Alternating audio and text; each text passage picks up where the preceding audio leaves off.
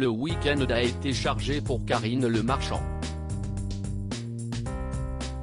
Dans le cadre du tournage de L'amour est dans le pré, que sont-ils devenus? L'animatrice phare de M6 a revu certains des agriculteurs qui ont marqué l'émission. Sur Instagram, elle a posté plusieurs photos de leurs retrouvailles.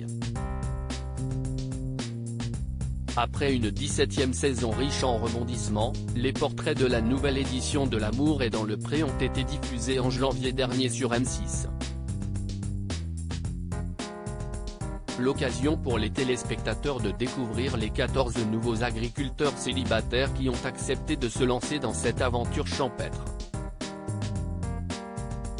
En attendant de les suivre dans toutes les étapes de l'émission, du speed dating à la vie à la ferme en passant par le bilan, Karine Le Marchand a eu l'occasion de retrouver certains anciens candidats emblématiques toutes saisons confondues pour un tournage un peu particulier. En effet, avec ses équipes, l'animatrice a préparé un spécial Que sont-ils devenus ? Programme qui permet aux fidèles de L'amour est dans le pré d'avoir des nouvelles de ceux et celles qui ont été révélés sur M6. L'amour est dans le pré, Karine Le Marchand heureuse d'avoir revu d'anciens agriculteurs emblématiques de l'émission samedi dernier. Sur sa page Instagram, Karine Le Marchand a posté plusieurs clichés de ses retrouvailles avec eux. Ainsi, ses abonnés ont pu reconnaître Valentin, L'amour est dans le pré 2021, qui en décembre dernier, a annoncé sa séparation avec Charlet. L'animatrice a aussi pu passer du temps avec Didier, agriculteur de la saison 19 qui avait rencontré Isabelle pendant le tournage. Leur histoire d'amour avait passionné les téléspectateurs.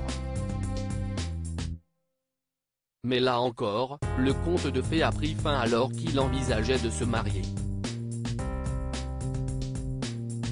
En légende de sa publication, Karine Le Marchand a écrit le message suivant: « On était tous réunis, c'était si bon. Merci la famille ADP pour tout cet amour que vous me donnez. » Karine Le Marchand, une discussion agitée avec Mathieu, ex-candidat de la saison 15 ? Dans le fil des commentaires, Karine Le Marchand a pu lire le message de Pierre et Frédéric de la saison 7, mais aussi celui de Mathieu, candidat de l'édition 2020 et ex-mari d'Alexandré.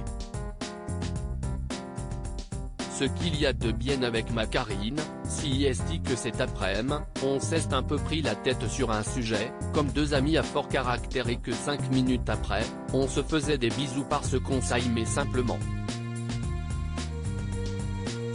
Love you, a-t-il écrit. A noter qu'en février dernier, Karine Le Marchand avait déjà revu d'anciens agriculteurs de L'amour est dans le pré à l'occasion du salon de l'agriculture qui s'était déroulé à Paris, porte de Versailles.